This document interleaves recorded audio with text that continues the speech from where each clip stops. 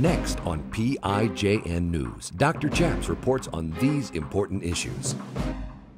How will Justice Brett Kavanaugh, if he is confirmed, rule on things like religious liberty and contraception? Today we interview Colonel John Eidsmoe of the Foundation for Moral Law.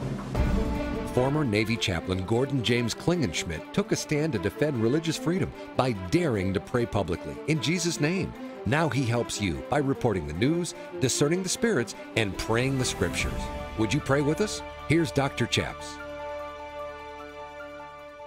God bless you in Jesus' name. My name is Chaplain Gordon James Klingenschmitt, Dr. Chaps, and you're watching PIJN News. On this show, we normally like to report the news, discern the spirits, and pray the scriptures in Jesus' name. But on today's show, we have a live interview via Skype with our returning legal expert and political analyst of the Supreme Court nominee. Brett Kavanaugh has been nominated by President Donald Trump to become the next justice on the United States Supreme Court, replacing the retiring Justice Anthony Kennedy.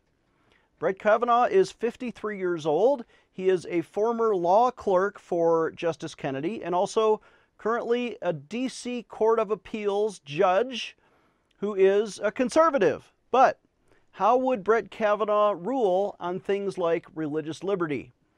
Today we interview Colonel John Eidsmoe, who is a lawyer with Judge Roy Moore, who founded the Foundation for Moral Law, live via Skype from Alabama. Welcome, Colonel Eidsmoe, to the program.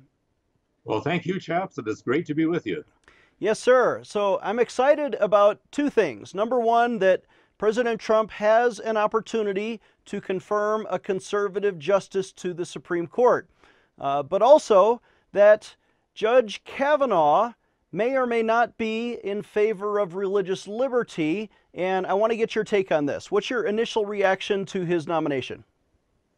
My initial reaction is very positive, and I say that for a couple of reasons. First of all, on the religious liberty issue that you asked about, I think he has built a solid record. First of all, he is of a very devout Roman Catholic upbringing, and although I myself am Lutheran, I certainly respect his commitment to that faith and to the religious liberty to share that faith. From other things that he has written and said, it certainly appears that, for example, in the Newdow versus Roberts case, he took the position that having an opening prayer and invocation of God in a public setting is not an establishment of religion. He has defended the Archdiocese of Washington in cases involving the District of Columbia wanting to ban religious messages on public transport buses. He has, in his private capacity, come and filed a brief defending the students of Santa Fe, Texas, not New Mexico, Santa Fe, Texas, in their desire to have prayer at their athletic events. I think he's built a very solid record in the subject of religious liberty, and I think he'll be a strong friend in that area. Well, I'm excited to hear that, and I know that you've read many of these cases in which he has opined. We'll talk about abortion in a few minutes. That's a different discussion. But there was a quote that I'm a little bit concerned about. The Federalists have quoted Judge Kavanaugh in the the case was Priest for Life versus Department of Health and Human Services. And this is where a group of Catholic priests did not want to provide an abortion rider and their insurance policy to their own employees. You can't have Catholic priests offering abortion services or even abortion insurance to their own employees. And Judge Kavanaugh, I think, ruled properly that the priests don't have to do that. So that was a victory for religious liberty in that case. But there was some dicta in Judge Kavanaugh's opinion. He said, quote, "The Hobby Lobby case strongly suggests that the government has a compelling interest in facilitating access to contraception for the employees of religious organizations." So first, let me get your opinion. Does the government have a compelling interest to force priests to provide contraception services, or is that not what the Supreme Court ruled? Well, I think the very way we phrased that question, the very way the case is captioned there, suggests how ridiculous that is. A compelling interest? to provide contraception for Catholic priests, and then in the Little Sisters case for Catholic nuns. How ridiculous can we get? But in that particular language, what Judge Kavanaugh was doing was simply citing the language of the Supreme Court itself in, I believe that was the Little Sisters case, or maybe the Hobby Lobby case as well.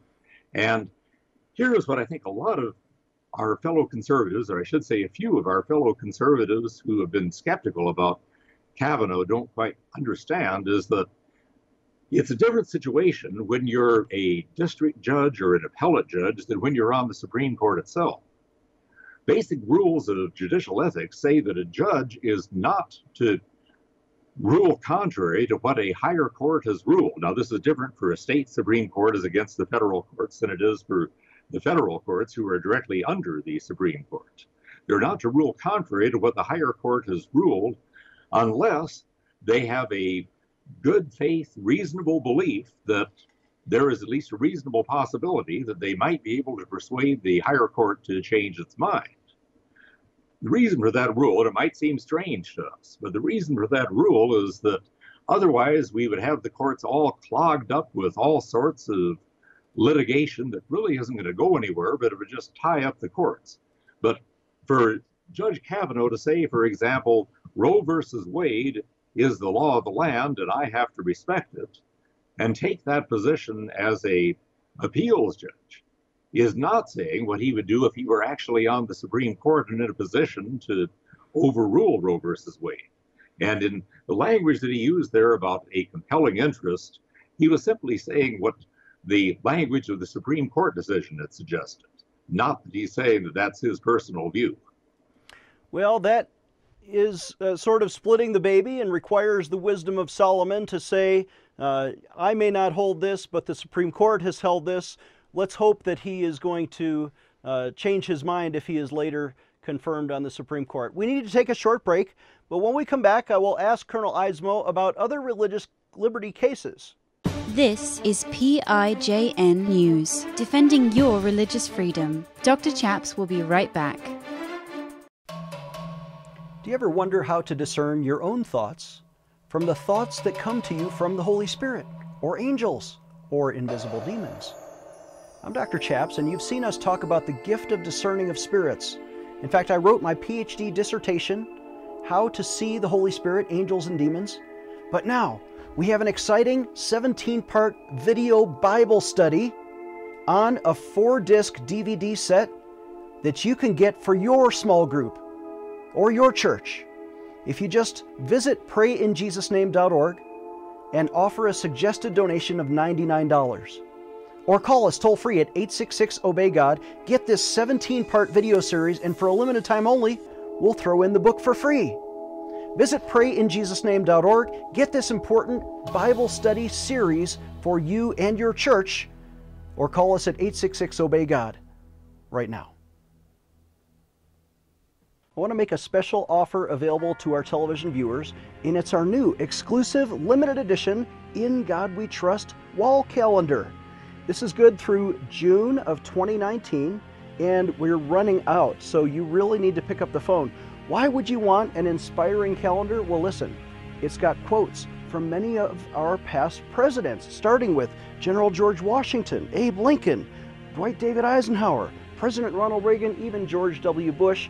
Anytime they talked about their faith, we captured it and put their quotes on a calendar you can hang on your wall. Please pick up the phone today and call us at 866-OBEY-GOD for your gift of just $15 plus $4 shipping. We will rush you this calendar and inspire you in the months ahead. Call us at 866-OBEY-GOD or write to us right now at P.O. Box 77077, Colorado Springs, Colorado 80970.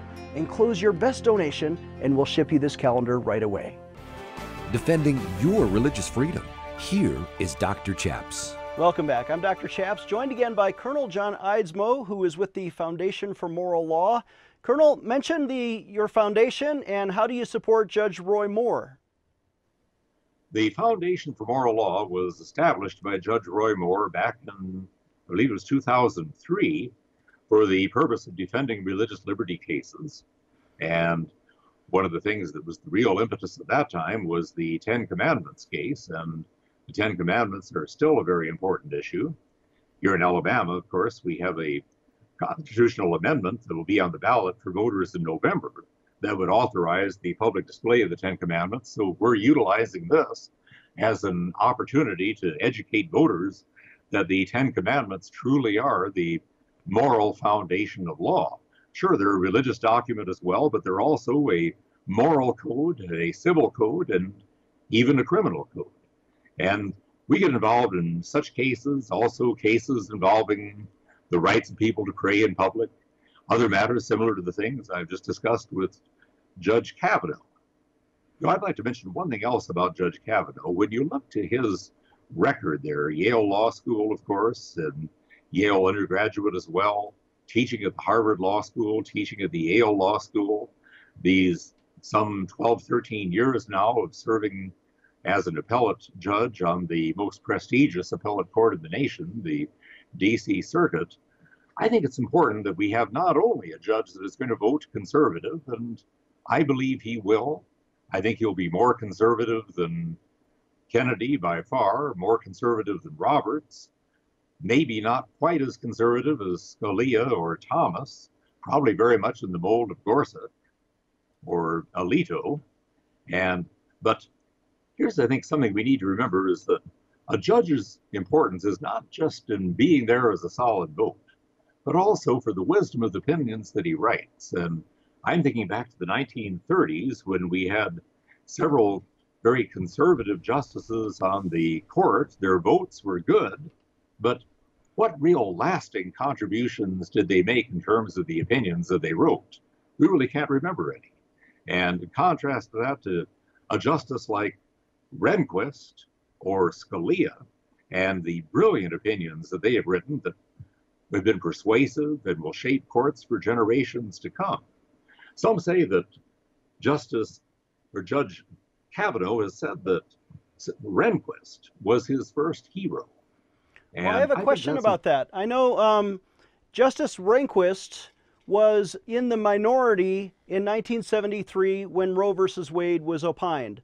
And Justice Rehnquist was pro-life, and he wrote a dissent against Roe versus Wade that was cited by Kavanaugh in one of his early academic papers. And Kavanaugh models himself after Rehnquist, and he agrees with you. He says that some of these dissenting opinions from decades ago, like by Justice Rehnquist, later became the position of the majority. Even though they lost at the time, they later became set precedent for future cases, which became the majority. Do you think that could happen, and could Roe versus Wade actually be overturned if Kavanaugh is confirmed?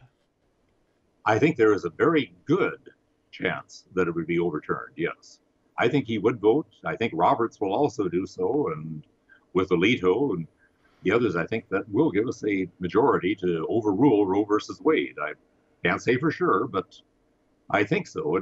But one thing we need to remember too, talk about Justice Rehnquist being his hero.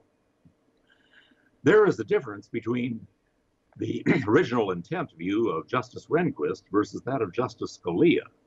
Rehnquist looked to original intent by looking to the history of the times. And if you read Rehnquist's opinions, they will go through great lengths to cite the history of the time of the founding and how from that history it is clear that the founding fathers did not want this wall of separation in the way it is sometimes described today. Whereas Scalia will say, don't give me all that history. All history and all quotes can be sanitized and distorted. Just give me the plain words of the Constitution and I'll tell you what they mean. Well, personally, I like Justice Rehnquist's approach, and that seems to be the approach that Justice Kavanaugh likes to follow. And I think he'll not only be a solid conservative vote, I think he's going to be a great justice whose opinions will be quoted for a long time to come. And we do need to remember this too, that every judge on that court is not just a vote, but is an individual. They think for themselves. And I don't think we'd want it any other way. Well, you could be right. I know a lot of conservatives, before President Trump announced his selection, were hoping that Amy Coney Barrett would be selected because she is not only Roman Catholic, a very conservative professor from Notre Dame, but also has very clearly opined in some of her academic writings that Supreme Court precedent is not always set in stone, that the stare decisis, as they call it, the Latin for precedent by a Supreme Court, is not always, it could be overturned, and she was more bold. So she had the support of groups like the American Family Association, who is now gently opposing Judge Kavanaugh. Also, Senator Rand Paul is against Judge Kavanaugh. There are other conservative groups. He is not as conservative as Barrett, but you think he'll be close enough? Well, as far as saying that Roe versus Wade is the law of the land, during her confirmation hearings for the appellate court, she too said repeatedly that Roe versus Wade is the law of the land, reflecting the fact that as an appellate judge, she doesn't have the right to overturn it. Now, there's a difference between saying, as an appellate judge, I have the right to defy a Supreme Court decision, versus saying, as a Supreme Court justice, I have the right to vote to overrule it. Those are two different things, and I think that she would vote to overrule Roe versus Wade as well. But here's one thing I think you need to remember, that she has been a law professor at Notre Dame for a long time. She has extensive experience there. She is bright, no doubt about it, but her experience as a judge is limited to 1 year on the Court of Appeals. That's the only judicial experience she has. And having been senior staff attorney for the Alabama Supreme Court, as well as a law professor, I can tell you that writing as a law professor is very different from writing as a judge. And I think Amy Barrett might be a very fine choice somewhere down the line, but I think Kavanaugh is much more ready for it now. Let's take a short break. When we come back, I'll ask Colonel Eidsmoe about the odds of Kavanaugh being confirmed when there's only 51 Republican senators. Dr. Chaps will be right back with more PIJN news. Take action today. Dr. Chaps needs you to sign an important online petition. Today, I want to invite you to sign a critical petition to defend innocent babies and to end abortion in America. On this show, we like to pray and petition God, but we also need you to take action today by petitioning Congress to stop the taxpayer-funded child killing, especially by defunding Planned Parenthood, America's #1 abortion provider. Why are your taxes paying to murder innocent children in the womb? Well, if Congress would simply define personhood as life beginning at conception, we can reverse Roe versus Wade. Please join me today by signing this important petition to Congress. Visit prayinjesusname.org. Again, that's prayinjesusname.org, and sign your petition today. Sign today's petition right now. Again, visit prayinjesusname.org to sign our petition right now. You know, people ask me, Chaps, we're watching on this network. We've already set our DVR to record your shows, but our friends don't have this network, or maybe they can't watch at this time. Did you know we are on demand on 10 different platforms? You can tell your friends to find this show, PIJN News, on their Roku box or their Amazon Fire box. Just look under the religion or news categories. Or maybe you have a smartphone, or your friends or grandchildren can find us on Android TV, Google TV, Smart TV, or iTunes. Of course, we're always on the internet. Look for us on YouTube or Facebook or Twitter, or better yet, subscribe to our daily email alerts at prayinjesusname.org. It's important that you share all of these available platforms with your friends so we can mobilize all of the body of Christ to pray the news and change the world. Would you join us? Visit prayinjesusname.org to learn more.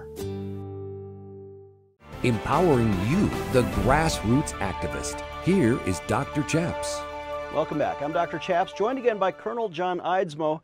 Sir, would you please handicap for us the upcoming Senate Judiciary hearings? Will Kavanaugh be forwarded out of committee, and ultimately will he get an up or down vote and 51, maybe even 50 plus 1 conservative senators to vote yes to put him on the bench? I believe he will. Now, first of all, when you say it's 51 Republican senators, of course, Senator McCain is very ill with brain cancer right now, and whether he will be able to cast a vote, that may be open to some question. If he can't, it's down to 50. But the thing we need to remember, too, is that, well, there are a couple of senators like Susan Collins and Murkowski of Alaska who have been in favor of Roe versus Wade, and they've expressed some reservations about whether to support Judge Kavanaugh. And also Rand Paul has, although I think he'll come around. I might point out that probably the two solidest conservatives in the Senate right now, Senator Mike Lee of Utah and Senator Ted Cruz of Texas, they are both solidly in support of Judge Kavanaugh. But I think we need to remember also that there are a number of Democrats who are not conservative, really, in my opinion, but they don't dare be as liberal as they want to be because they're in conservative states.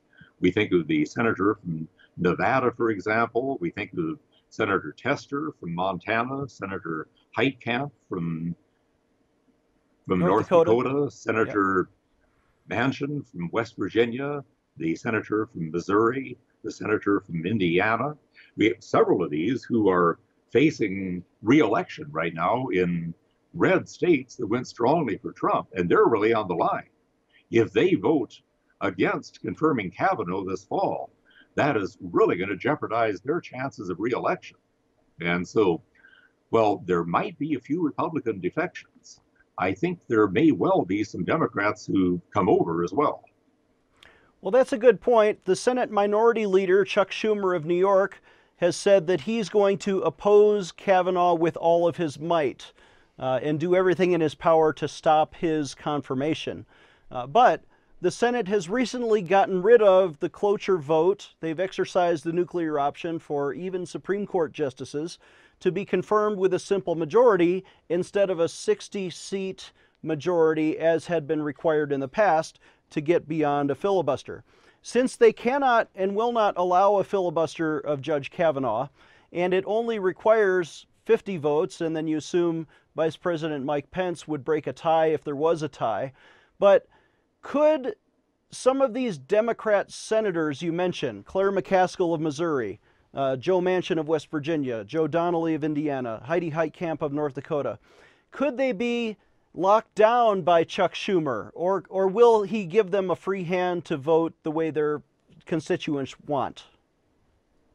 I'm sure you'll find the left will put as much pressure as they can. The fact is, while some of the moderate Democrats may vote to confirm Kavanaugh, as far as Kavanaugh being desirable, well, there's the old saying that if you want to know who to be for, find out who the devil is against. And the fact that the left, not all the Democrats, but the left, is just solid and vehemently and almost irrationally opposed to Kavanaugh right now, that in itself ought to tell you something.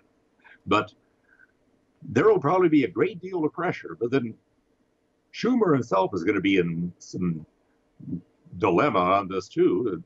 For one thing, he doesn't want to lose his Republican or his Democrat strength in the Senate. And whereas he would like to block the nomination and confirmation of Kavanaugh, at the same time, he doesn't want to cause the loss of several Democrat senators that would make him even more of a minority than he is now. And so he'll be in a dilemma on that. And they may be in a position whether they are going to defy the Democratic establishment and their liberal constituents in order to get reelected. And sometimes that doesn't work either. Sometimes you cut off your base and they don't support you. So Schumer is in a dilemma. Those so-called moderate Democrats from conservative states are in a dilemma. And I'm kind of enjoying it. They're between a rock and a hard spot. If they vote to confirm Kavanaugh, maybe they win some Republican votes, but I think they lose more Democrat votes in their own states. Whereas if they vote against Kavanaugh, they will not return to the U.S. Senate. And maybe President Trump picks up to 55 U.S. Senate seats in the next term, and then he would have enough to confirm somebody like Justice Amy Barrett. So the Democrats ought to be happy with Kavanaugh if they can get him, because he's more moderated. I think if they lose the Senate in even stronger terms, they'll end up with somebody like Barrett instead of Kavanaugh. Well, again, I'm not at all sure that Kavanaugh is more moderate than Barrett. Yes, there are a couple of suggestions that he might be, but again, given his judicial experience, I think his chances of confirmation are going to be greater. And I think he'll have the stature on the court for that. He'll probably carry more weight. Here's one thing about Rehnquist. Rehnquist had an ability to work with others, and as a result, he was many times able to get Kennedy over to his side and craft a 5-4 majority in many key cases. Scalia tended to be more the dissenter on the right, and he may be most famous for some of his golden dissenting opinions. Although, I have to say about Scalia, too, he just had a magnificent personality, and he was willing to reach out and work with others. I'm going to tell you something that will really surprise you. You know what Justice Scalia and his wife had a tradition of doing every New Year's Eve? No. They would go out every New Year's Eve with Justice Ginsburg and her husband. Can you imagine that? Well, I know politics make strange bedfellows, but I'm glad to see that they got along. We're out of time, Colonel, but please mention your website and how can people support the Foundation for Moral Law? We can certainly use donations. The Foundation for Moral Law website is morallaw.org. Moral Law with 2 L's, .org.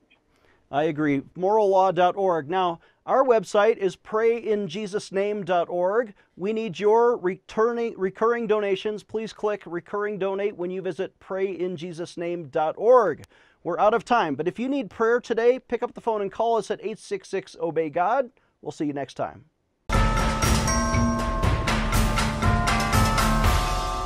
Are you frustrated at the direction your country is headed? Are you ready to fight for a cause and change the world? Do you believe God has called Christians to make a difference?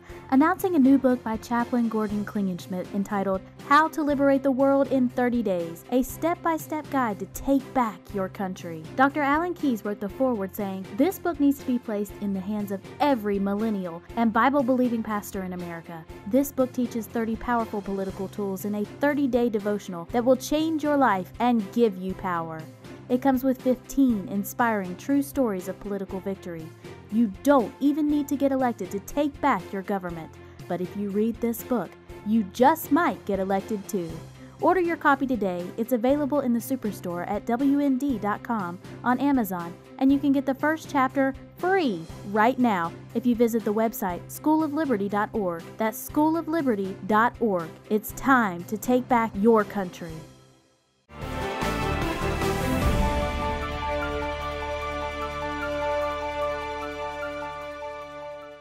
Dr. Chaps needs your financial support to stay on the air. Would you please send your best donation today? Please visit prayinjesusname.org to donate online. Or you can mail a check to Pray in Jesus Name Ministries, Post Office Box 77077, Colorado Springs, Colorado 80970. You can also call us toll-free right now at 866-OBEY-GOD. That's 866-OBEY-GOD. Please sign up for our free emails at prayinjesusname.org. Again, that's prayinjesusname.org.